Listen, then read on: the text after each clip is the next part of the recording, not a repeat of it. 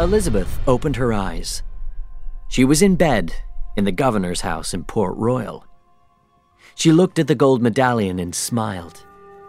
Every day she thought about the medallion, and every day she thought about Will Turner. Was it really 8 years? She heard her father. Elizabeth?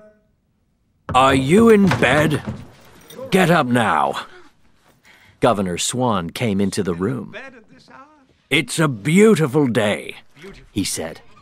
And look, I have something for you. He gave Elizabeth a box. Inside, there was a beautiful new dress from London. You can wear it today, he said, for Captain Norrington's party. Oh, him, said Elizabeth. He's a good man. And he likes you, you know.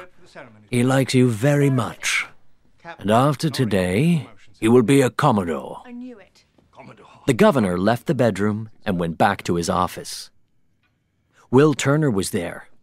He was now 20 years old and a big, strong young man. Mr. Turner, said the governor. Good day. Good day, sir. Good day, said Will. I have your order. Do you have it? Yes, sir. Here it is.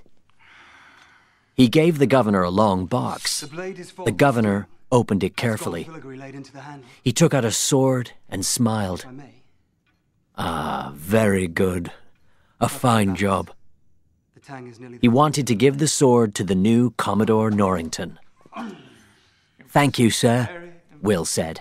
His work is appreciated. Will looked up and saw Elizabeth. She looked beautiful in her new dress.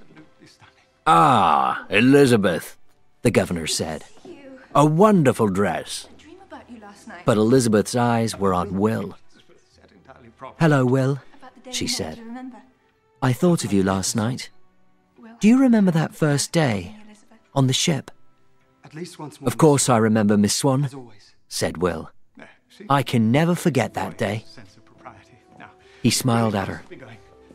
The governor wasn't happy with this conversation. We have to go, he said to Elizabeth. It's time. Good day. He took Elizabeth's arm. Elizabeth smiled at Will. Elizabeth. Goodbye, Mr. Turner, she said. The governor and his daughter left the house and went out into the busy street.